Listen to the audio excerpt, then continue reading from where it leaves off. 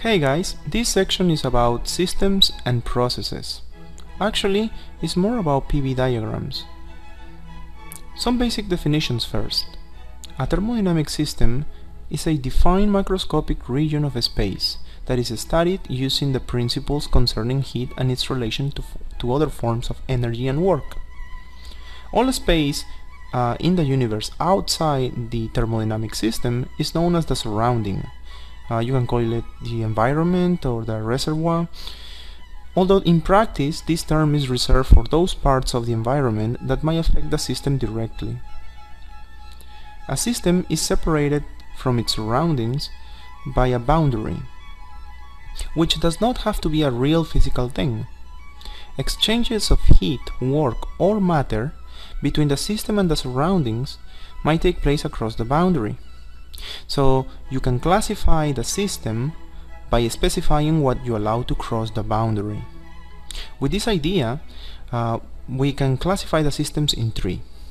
Open systems, where anything can happen. Mass, work, or energy can be exchanged. Then you have closed systems. Energy can flow in and out in the forms of heat or work.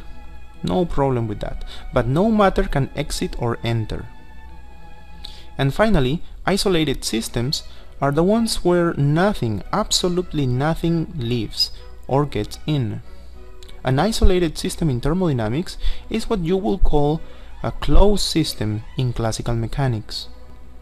When a system in equilibrium state goes to some different equilibrium state, we say that a process took place. A thermodynamic process is basically the path through the space of thermodynamic variables that takes the system from one state to another state. So what is this space of thermodynamic variables? Well, we know it. It's called a PV diagram. It's just pressure versus volume. So a thermodynamic process is the path from a state 1 to a state 2. Obviously, the area under the curve is the work done by the system. So in order to calculate work, we need to know the path it takes. So work is not a state function. This is why differential dW for work is called an inexact differential. A state function is a thermodynamic variable which depends only on the current state of the system, not on the path taken to reach that state. Just like internal energy, for example. Totally independent of the path. So now you can classify the processes depending on what kind of path it takes. An isobaric process is one where the pressure is kept constant. So if it is constant, then you can just take it out of the integral, and then the work is just the pressure times the change in volume. An isochoric process is one where the volume is kept constant. So if there is no change in volume, then there is no work. Now for those who have a white belt in physics, the beginners, I will explain the reason why there is no work here. Work, as everybody knows, is force times distance. I need to push an object to have work, like this. But if I apply a force and I don't move the object, then there is no work, no matter how big the force is. In a similar way, the gas applies a force on the walls of the container, but the gas does not move the walls. Therefore, there is no work here. Now let's look at the case where pressure changes as volume changes. Let's look at the isothermal process. This is one where temperature is kept constant. But to know what path it takes here in my diagram, we need to know how pressure changes as volume changes, right? In other words, we need to know the equation of a state, something that relates temperature, pressure, and volume. So let's look at the case of the ideal gas. An ideal gas is a theoretical gas composed of a set of randomly moving, non-interacting point particles. The ideal gas concept is so useful not only because of the simplicity of its equation of a state, but because it has applications everywhere in science. At normal conditions, such as standard temperature and pressure, most real gases behave like an ideal gas. Okay, so this is the equation of a state. Now what? So constant temperature, constant number of particles, and this here is the Boltzmann constant. All this is just a constant over the volume. So the graph looks like this. If you want to know the work done by the gas, just integrate this. Now, I want to point out one more thing here. It turns out that constant temperature implies no change of internal energy. You will see that in the next video. Now let's look at the adiabatic process. This is one where there is no exchange of heat between the environment and the system. Adiabatic processes can occur if the container of the system has thermally insulated walls. You will also see in the next video that the equation to follow is this one. Please don't confuse the adiabatic process with isothermal process.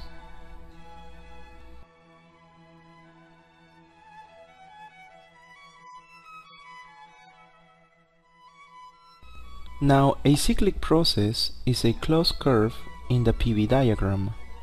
It means that the system goes back to its initial state. Remember that I said before that the energy is an exact differential? So the change in energy only depends on the initial and final points, not on the path. So here the final and the initial points are the same. So the change in energy in any cyclic process is always zero. Now if you want to calculate the work done by the system, then you can just choose a point here, and I'm gonna call it V prime, and identify the equations for pressure here and here. I'm going to call this one P1 and this will be P2. Now if I integrate this, I find the work done on this part of the process, where I'm going from this point to that point. Look at the limits of integration. And if I integrate this one, then I find the work done on this part of the process, where I'm going back from that point to the initial state. If I add the work here and the work done here, I will see that I'm actually subtracting these two areas, this area minus this one. So I'm left with the area inside the closed curve. Many times you will hear the word quasi-static. A quasi-static process is one where it happens slow enough to maintain thermal equilibrium at all times. And finally, a process is reversible if the total change in entropy is zero. All these definitions, you should be writing them down. Now, what is all this talking if I don't give you any problem? Well, let's look at some problems. I will solve this step by step. Let's try to find the work done and the heat absorbed by an ideal gas in an isothermal expansion. First, when you hear the words ideal gas, you automatically think of this equation. So you know what P is. Next thing is that you know that the process is isothermal, so the temperature here is constant. So you know how the graph looks like. Now notice one thing, constant temperature implies constant internal energy.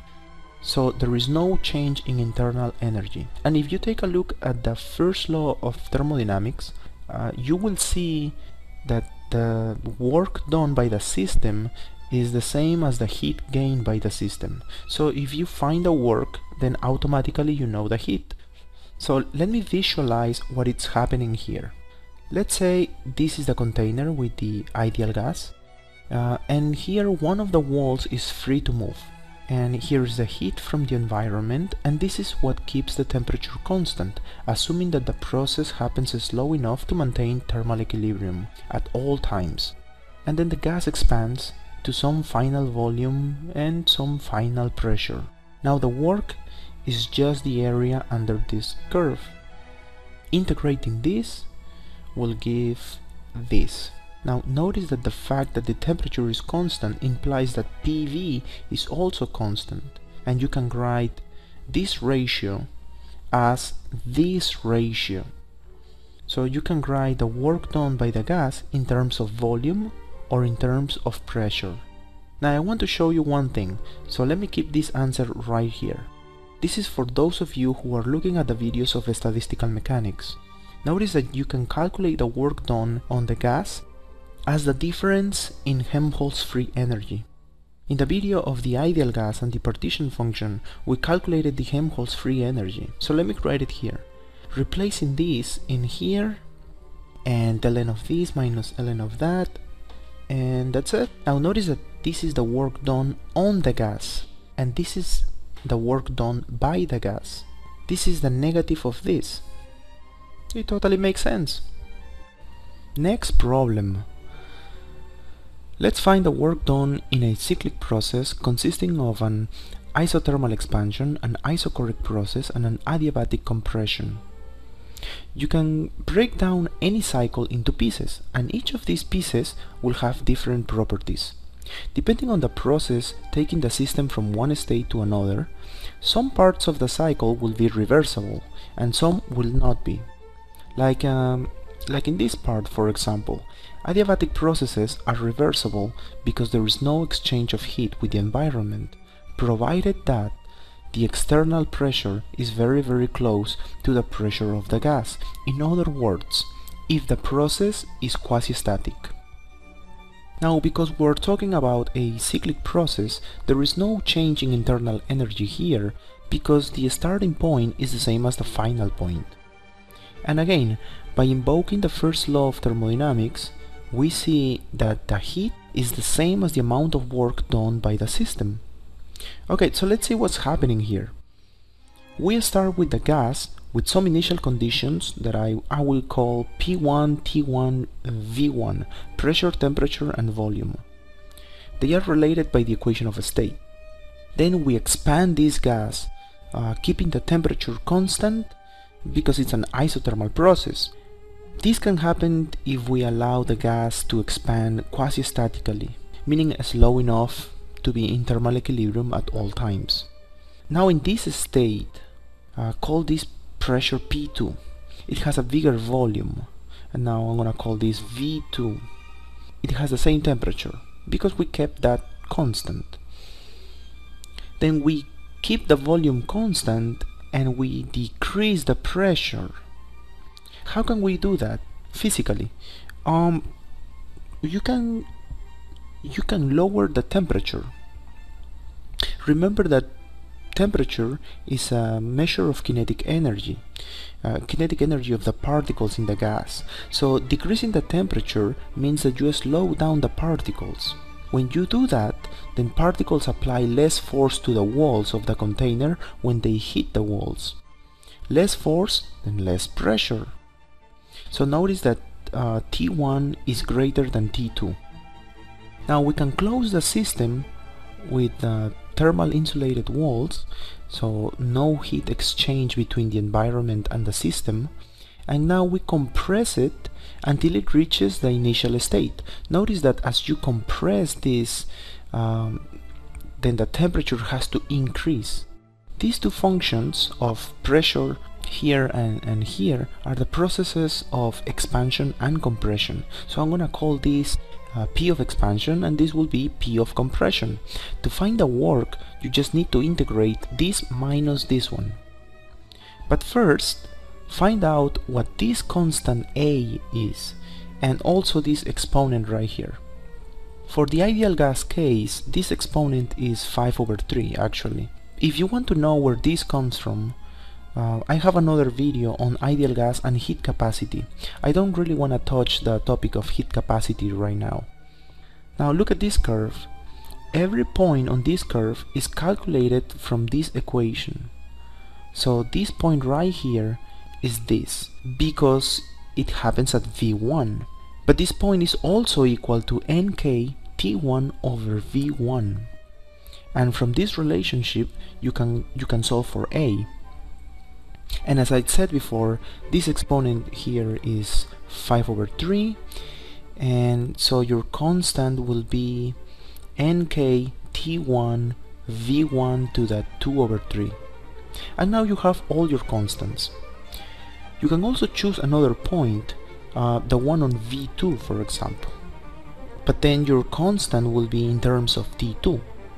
And remember that I'm also integrating this function, and this one is in terms of T1, so that's why I chose this point, because I want everything to have the same temperature.